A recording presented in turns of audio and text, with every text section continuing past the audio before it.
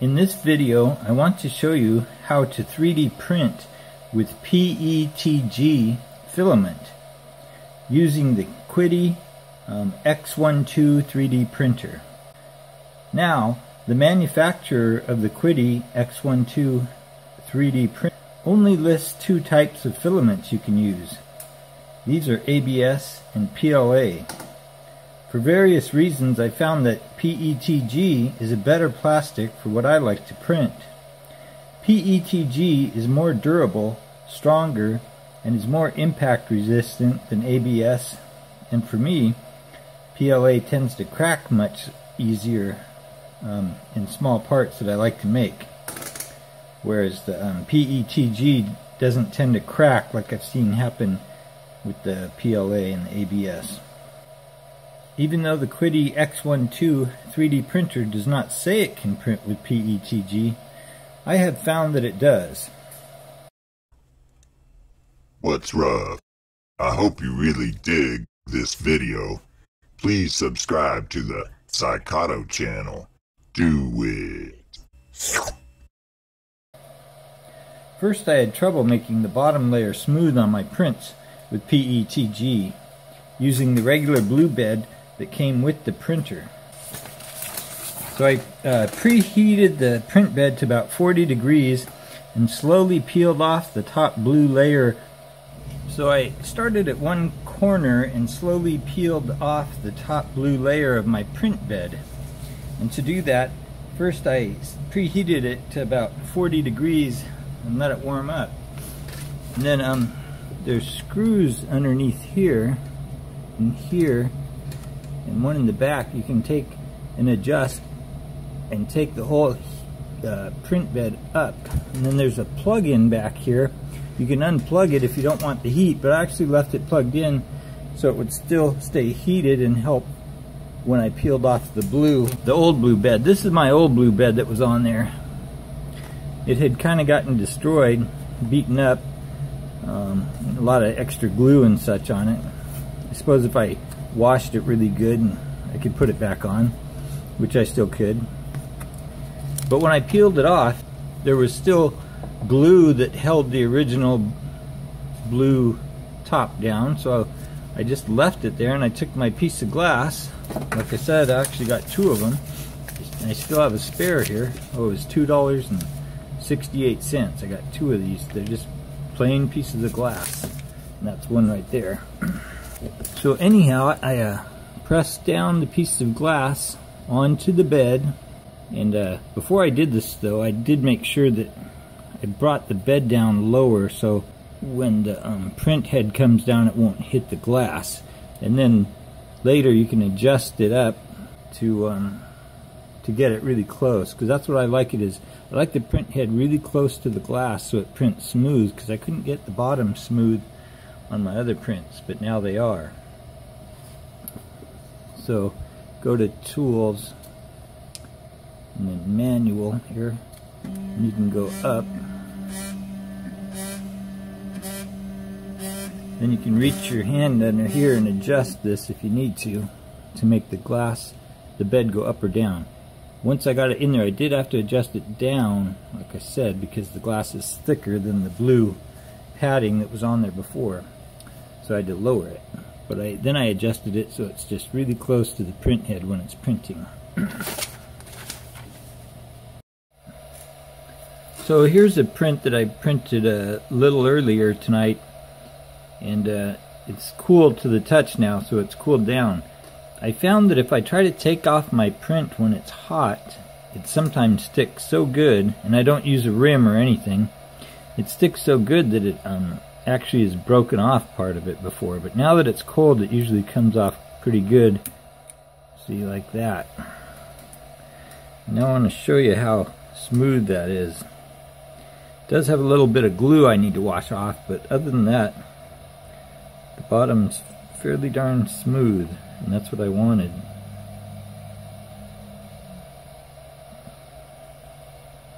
And then on this item I also wanted a kind of stippling on one end. If you can see the stippling there, it might be kind of hard to see, but anyway. So For me, it's printing out good. That's what I like. And then it's also easy to clean off any extra filament. You see here, there's a little bit red there, but that's actually underneath right there. Now this is filament is spread down by the print head, and that just comes off really easy that way because it's on glass.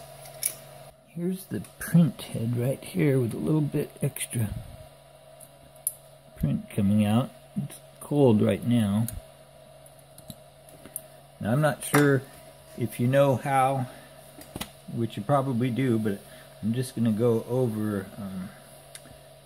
adding the filament when you need to.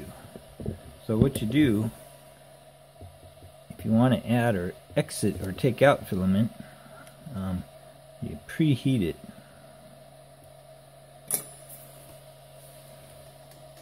In fact, these are my settings here when I print PETG. I like the print bed to be at 80 degrees. I like the print head to be at 250 degrees.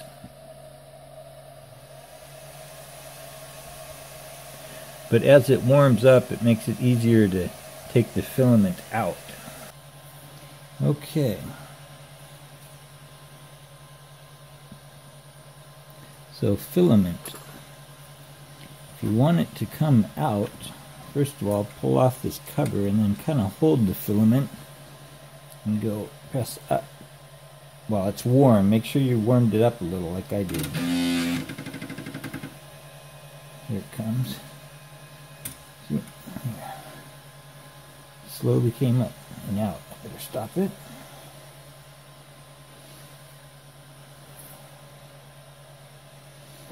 You can see it's kind of rigid here where it was gripped.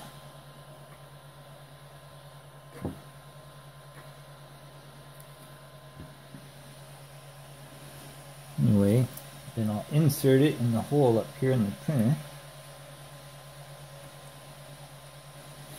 Now I'll push the down button to bring the filament in. And there it goes, it's going down.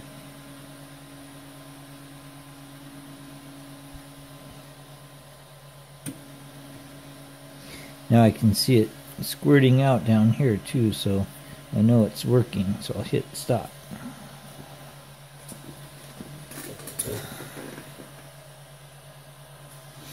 So there's a bunch of it that just came out. Oops.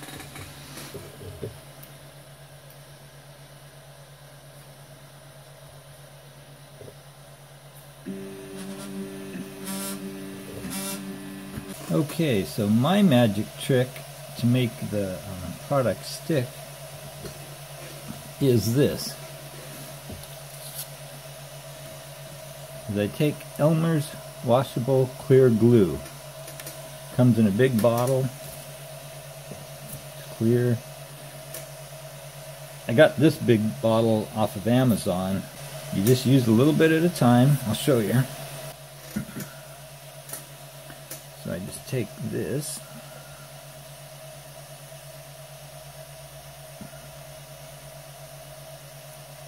Take just a little bit there.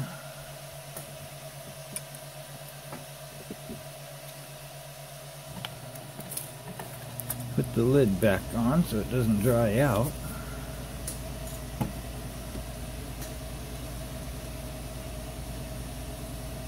Then I put the glue on the bed. And then I have a little spray bottle that's just filled with water. And I spray some water like that. And then I kind of mix it all up. There's a piece of red plastic there. And the thing about this is once you've done this, I can usually print about 10 items without adding any more glue. And all I do is when it's warming up is I'll spray a few sprays of water on the bed, mix it around, and I don't have to add any glue, and it seems to work just fine. So I only add glue, I'd say about every 10 prints. Now if you did bigger prints, you might have to add more glue. I'm not sure. I haven't really done bigger prints because I just make small parts right now. I mean, I have done bigger prints earlier when I wasn't using PETG. But the PETG plastic for me tends to work better. Doesn't crack and is stronger.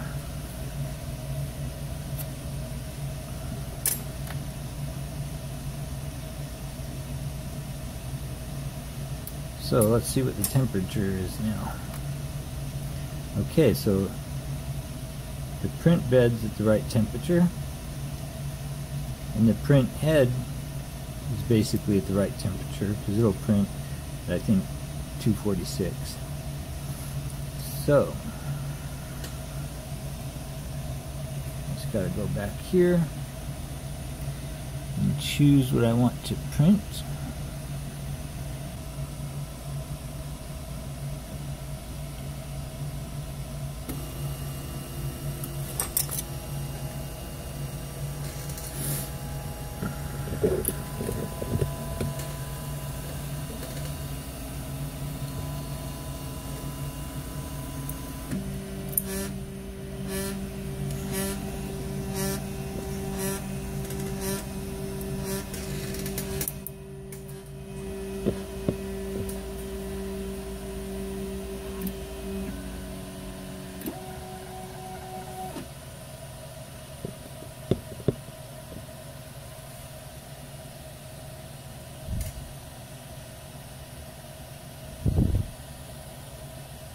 Okay, it's starting to heat up again because it cooled down just for a minute when I hit stop.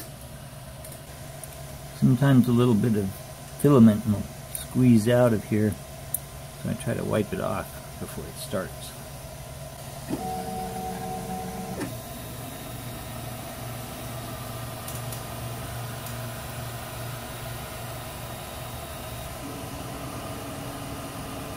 Okay, there it goes. So I have mine printing at just a rate of 3 millimeters per second on the first couple layers, so it takes a while. But I think that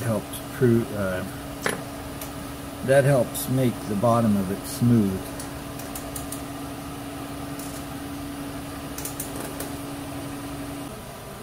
Again, this is how smooth it is. Now the top layer is pretty good too. You can obviously tell it was 3D printed, but it's pretty fine, I'd say. The sides are quite well smooth. If you look really close, you know, you can see there's little lines in them, but you could sand that out with a really fine sandpaper. So that's how you print with PETG. At least that's how I print on a Qidi X12 printer by Qidi Tech. Just click here to subscribe to the Psychoto channel. Well, what are you waiting for? Subscribe already. Why don't you?